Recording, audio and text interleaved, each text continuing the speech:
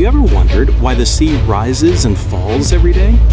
For mariners, understanding this natural movement isn't just a matter of curiosity, it's essential for safety, timing, and precision. In this video, we'll break down the key concepts and terms behind this phenomenon, helping you understand why they play such a critical role in navigation and coastal operations.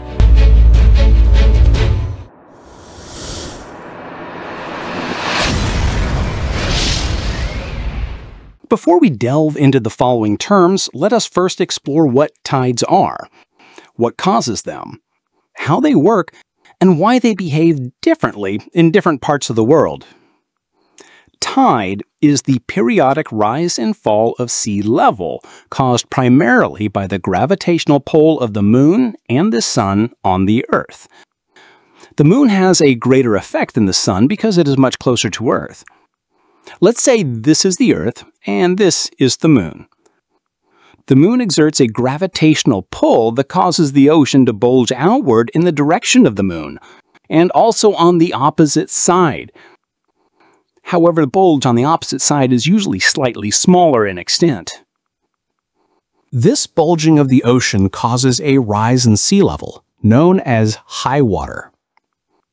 The larger bulge, which is closer in line with the Moon, is often referred to as high water, while the smaller bulge on the opposite side is known as low high water. Meanwhile, the areas of the Earth where the ocean is pulled away in the direction perpendicular to the Moon will experience low water. As the Earth rotates, different locations pass through areas of high and low sea level, experiencing the periodic rise and fall of the water, a phenomenon known as tide. The height of tide is measured from the chart datum, which is usually the lowest astronomical tide. Lowest astronomical tide is the lowest sea level that can be expected to occur under average meteorological conditions. It is determined by analyzing the predicted tidal level over a period of 18.6 years. However, LAT is not the extreme lowest sea level that can ever occur. In rare cases, unusual meteorological conditions, such as strong offshore winds and changes in atmospheric pressure, can cause the sea level to drop below LAT. This phenomenon is known as a negative surge. Now, chart datum is the reference water level from which the following are measured: the depths or charted depths that are shown on nautical charts, the height of tide that can be found on the tidal tables, the drying heights of features that are exposed at low tide. So the chart datum serves as the reference plane for measuring charted depth, height of tide, and drying height. Chart datum is typically based on a specific phase of the tide. The most commonly used chart datums include the lowest astronomical tide and the mean lower-low water. As discussed earlier, the lowest astronomical tide is based on the lowest predicted tide under normal astronomical conditions over an 18.6-year cycle. This reference plane is set as low as reasonably possible, providing a more conservative baseline. Many national charting agencies, including the United Kingdom Hydrographic Office and the Australian Hydrographic Service, use lowest astronomical tide as the basis for their chart datums. In contrast, the mean lower-low water is the average of the lower of the two daily low tides over a 19-year period. Since it is an average rather than an extreme, mean lower-low water is generally higher than the extreme low point that the lowest astronomical tide represents. Mean lower-low water is commonly used by the United States' National Oceanic and Atmospheric Administration.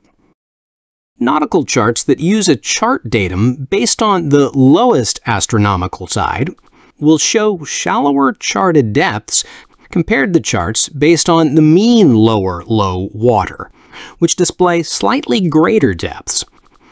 This is why using lowest astronomical tide as the chart datum provides a more conservative safety margin for navigation, it represents a worst-case scenario, helping mariners avoid running aground when tides are at their lowest. Now, while the moon's gravitational pull is the primary force behind tides, the sun also plays a significant role. The height of the tide depends on the combined gravitational effects of both the moon and the sun on the Earth. As their relative positions change during the lunar cycle, the tidal range varies. This variation gives rise to what we call spring tides and neap tides. Spring tides occur when the gravitational forces of the sun and moon align, during a new moon when they are in conjunction, and during a full moon when they are in opposition. This alignment produces higher high tides and lower low tides, creating the greatest tidal range. The mean high water spring is the average height of two successive high waters during these periods of greatest tidal range, calculated over a long-term period, typically 1 year.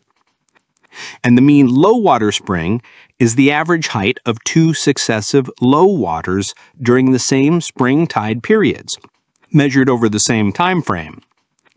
The difference in height between mean high water spring and mean low water spring is called the spring tide range.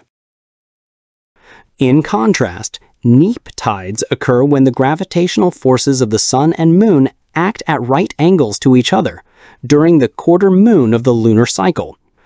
This misalignment reduces the overall gravitational pull on Earth's oceans, producing lower high tides and higher low tides, and resulting in the smallest tidal range. Now, the mean high water neap is the average height of two successive high waters during periods of least tidal range, calculated over a long-term period, typically 1 year. Similarly, the mean low water neap is the average height of two successive low waters during those same neap tide periods, calculated over the same time frame. The difference in height between mean high water neap and mean low water neap is called the neap tide range. Mean high water springs is commonly used as a reference plane to measure features such as the height of a lighthouse, the elevation of a cliff, or a pier's height above the water. Earlier, we learned that the lowest astronomical tide is often used as the chart datum for depths, giving us a consistent baseline for sounding measurements. But tides don't just affect what's below the waterline, they also influence how we measure heights above it. When it comes to the charted vertical clearance of bridges, overhead power cables, and other overhead obstructions, we use another vertical datum known as highest astronomical tide. This is the highest water level that can be expected under average meteorological conditions and under any combination of astronomical influences. However, HAT is not the absolute highest possible level. Exceptional weather events, such as storm surges, can cause water levels to rise even higher. HAT values are determined by examining predicted sea levels over an 18.6-year tidal cycle, ensuring that mariners have the most reliable and conservative clearance information possible, and it can be obtained from tide tables or from the table of levels on the chart. Now that we've covered both the lowest astronomical tide for depths and the highest astronomical tide for overhead clearances, we can place these tidal datums into a bigger vertical framework. Somewhere between these extremes lies a more familiar reference, mean sea level. Unlike LAT and HAT, which represent tidal extremes, mean sea level is the long-term average height of the sea's surface, measured over many years and used as a datum. This measurement is often taken over a full 19-year Metonic lunar cycle to account for long-term tidal variations. Mean sea level serves as a neutral reference point for mapping, engineering, and land surveys. In non-tidal areas, such as the Baltic Sea, mean sea level is even used as the chart datum. That's all for now. I hope you found the video helpful. See you next time, and thank you for watching. Bye.